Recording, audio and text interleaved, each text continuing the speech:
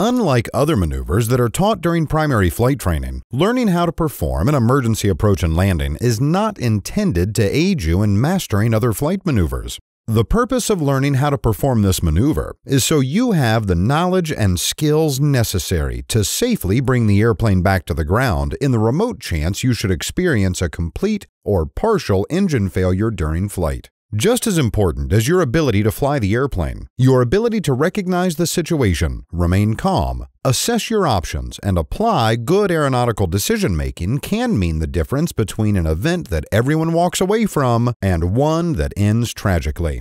It is for this reason that it is critical that you become proficient at this maneuver for your safety and that of your passengers. When performing an emergency approach and landing, there are some key things to remember.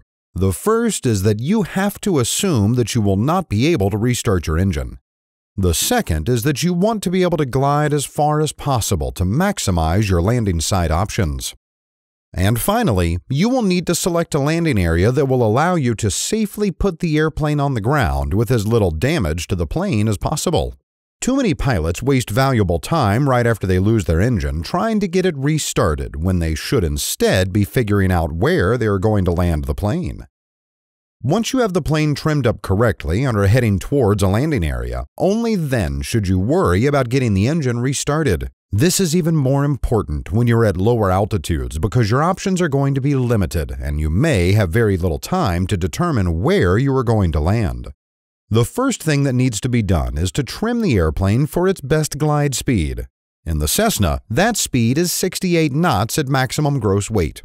If you have flaps in, retract them. After the plane is trimmed for best glide speed and cleaned up, you will need to look around to assess your situation. There are two things that you will be looking for. You need to know the speed and direction of the wind, and you need to find a suitable place for landing. To determine the wind speed and direction, use the skills you previously learned in ground reference. Knowing the active runways at one or more airports in the vicinity will at least give you a ballpark idea of what the winds might be in your area. Of course, here at Embry-Riddle, the G1000 provides that information for us, but you should still know how to determine the winds without it. Once you've determined the winds, you need to find an area suitable for landing. Obviously, if there is an airport that you can reach, that would be the best place to head for. If there are no airports within gliding distance, you will need to select an off-airport landing site. The key here is knowing the glide ratio of your airplane and factoring in the effects of the wind. In the Cessna, the glide ratio is approximately 1.5 to 1. In other words, you can glide 1.5 miles for every 1,000 feet you are above the ground. Those numbers are for a calm day and do not take into consideration the wind. You will have to use your best judgment as to how far you will be able to glide in the existing wind conditions.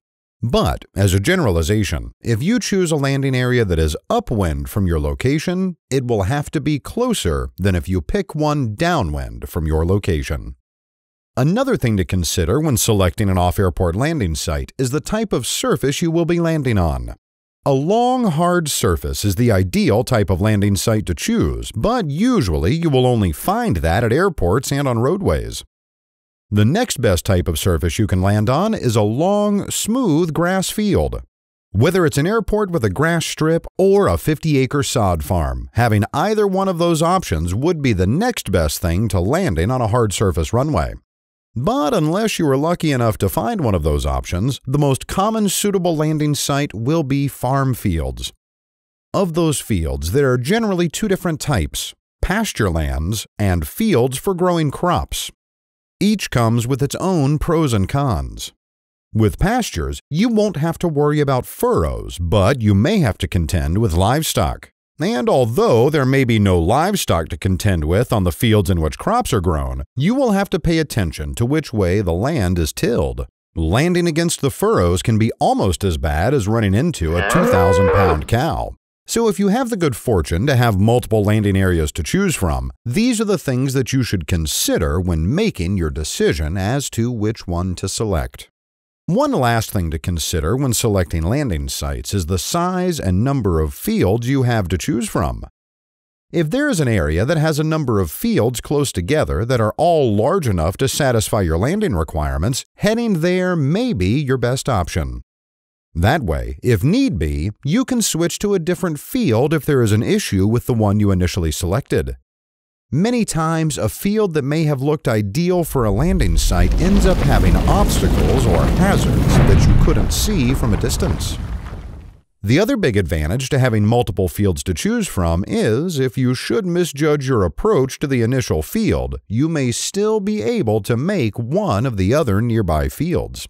Keep in mind, landing with a direct headwind is the optimal situation, but sometimes it may be better to land with a crosswind if that means you have a longer landing area or a more conducive surface to land on. You will have to make that call based on the situation. Once you've selected a landing site, the next thing to do is determine how you will set up your approach. The idea is to get yourself in a position where you can fly your approach almost as if you had lost your engine on the downwind in the traffic pattern. The reason you want to do this is because it will make it easier for you to plan your approach from a pattern that you're already familiar with. There are two key points that help you plan your approach. The high key point is abeam the point of landing on what would be considered the downwind leg. The other key point is called the low key point, and it is on the base leg. You want to reach the high key point at 1,000 feet AGL and the low key point at 500 feet AGL. If you have plenty of altitude to reach your field, then you will want to proceed to the high key point and do one or more 360s to lose altitude. Time it so that at approximately 1,000 feet you roll out from the last 360 on the downwind at the abeam point. The downwind should be flown the same distance from the field as you would fly from the runway in a normal traffic pattern. Do not extend the flaps at the abeam point. Instead, wait until you turn base and reach the low key point. Here, you will have to decide how your flight path looks. If your flight path looks good, hold off on adding flaps. If you feel you are a little high, go ahead and add 10 degrees of flaps. Once you turn final and know that you have the field made, extend the rest of the flaps. If you don't have enough altitude to reach the high key point at 1,000 feet, then you should proceed to the low key point. Whether it's a left base or a right base, you want to arrive at approximately 500 feet. Just as we discussed before, assess your flight path and decide whether to put in 10 degrees of flaps or not. When you turn final, add full flaps once the field is assured, and complete the engine failure during flight checklist. Don't forget to properly prepare the plane and passengers for the landing by using the emergency landing without engine power checklist. Running this checklist will help to reduce the possibility of injuries to the passengers and greatly reduce the chance of a post-landing fire. Now that we've discussed the strategy of getting your airplane safely on the ground, we can talk about what you might be able to do to prevent having to do that. Once you have the plane trimmed for best glide speed and you're maneuvering towards your landing site, you can take time to try to get your engine started. The most common cause of engine failures is fuel exhaustion, so that is the first logical place to troubleshoot. Check the position of your fuel selector, fuel shutoff valve, and mixture. Don't just visually check. Make sure you physically confirm they are where they should be. Once you are sure the fuel controls are in the proper positions, you can attempt to restart. Use the engine failure during flight checklist as appropriate. One other thing to consider. If you changed something shortly before the engine started to have problems, you should undo that action. For instance, if you changed fuel tanks or leaned the mixture, put the fuel selector or mixture control back to where it was prior to the problem occurring.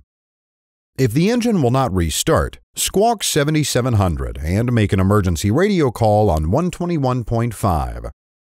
Keep the call short and do not lose focus on flying the airplane.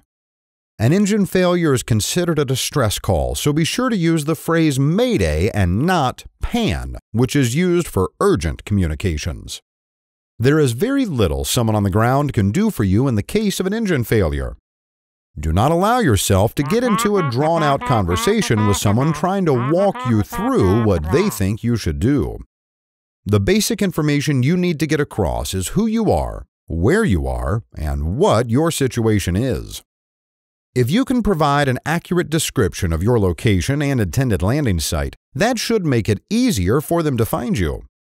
As a rule of thumb, once you are 1,000 feet or lower, you should be concentrating on flying the plane and preparing for the landing. Engine failures are a very rare occurrence in general aviation, but they can happen. That is why the FAA mandates training in emergency approach and landing scenarios. So if it does happen to you, you will have been thoroughly trained and know exactly how to respond. Like so much of aviation training, pilots spend a lot of time becoming proficient at things they hope they never have to do. Such is the case with emergency approach and landings. But the hours spent training for this possible situation will be time well spent, and you will be a better, safer pilot for it.